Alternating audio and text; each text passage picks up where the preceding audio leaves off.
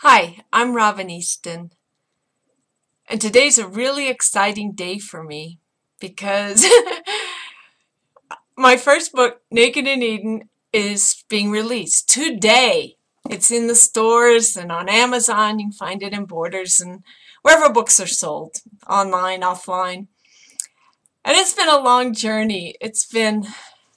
I remember 13 years ago, I started writing. Well, I'd been writing when I came out of the rainforest, not to write a book, but just I had experienced so much that writing was a way that I could continue not only to feel what I had experienced, but to begin to process it and also to stay connected to it.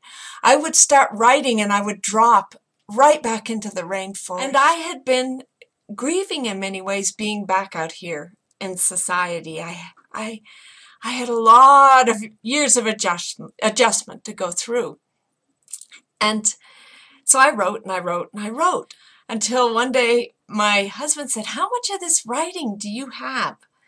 And I showed him this stack. It was like I had over 1,000 pages. There could have been 2,000 pages of writing. And he said, "I think you've got 3 books there." And so Naked in Eden is the first of my books.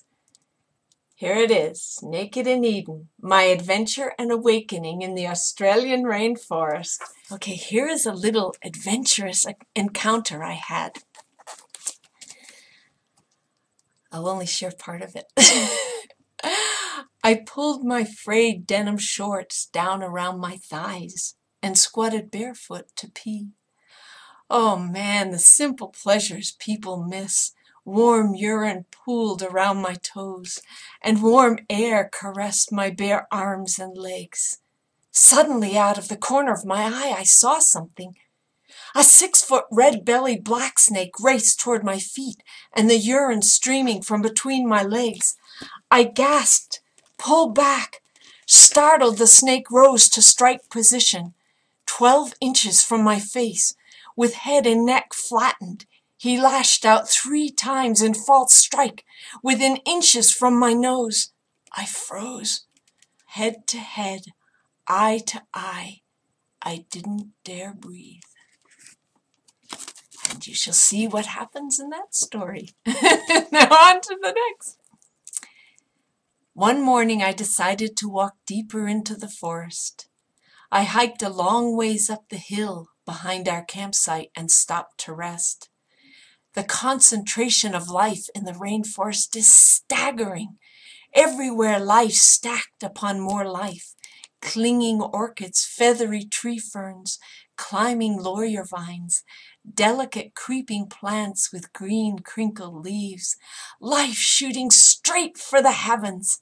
I closed my eyes for several minutes and tried to imagine that I'd been born blind, that I'd lived in darkness, and suddenly science found a way to heal my eyes and allow me to see.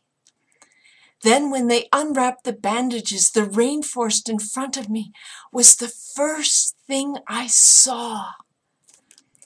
As I slowly removed my hands from the front of my face and opened my eyes, brilliant green jumped from its source and shot through my body. It was alive and vibrated every cell in my being. Massive brown tree trunks sprang from the earth and surged skyward with magnificent power, arms raised to praise the stars. Maybe I hadn't just left Maine. Maybe somewhere along the road I died and passed into another time, a forgotten world of exquisite peace, a world in love with itself. Until next time, bye-bye, and thank you. I can hardly believe it! Me! A book! In the bookstores! Oops, wait, I'm facing it the wrong way.